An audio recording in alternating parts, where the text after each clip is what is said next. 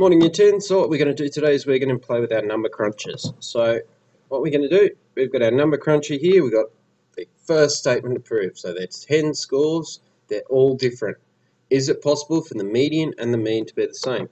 So what I'm going to try first up, I'm going to try changing all the scores. So let's go with 1, 2, 3, 4, 5, 6,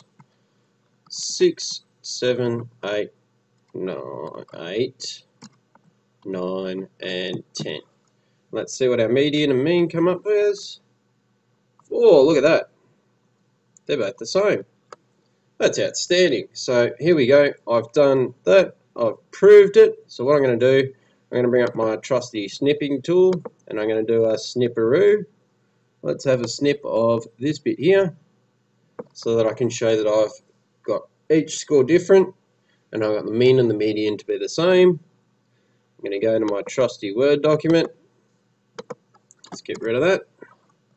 And I've wrote statement 1 proof, and I'm going to paste in my screenshot, Control V to paste, and there's my screenshot there.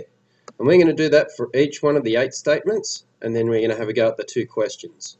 Just make sure that you're using the right one, because there's 2 number crunching Excel files, and I'd really like you to use the correct one. One's for 10 scores and one's for 11 scores. Have a good day.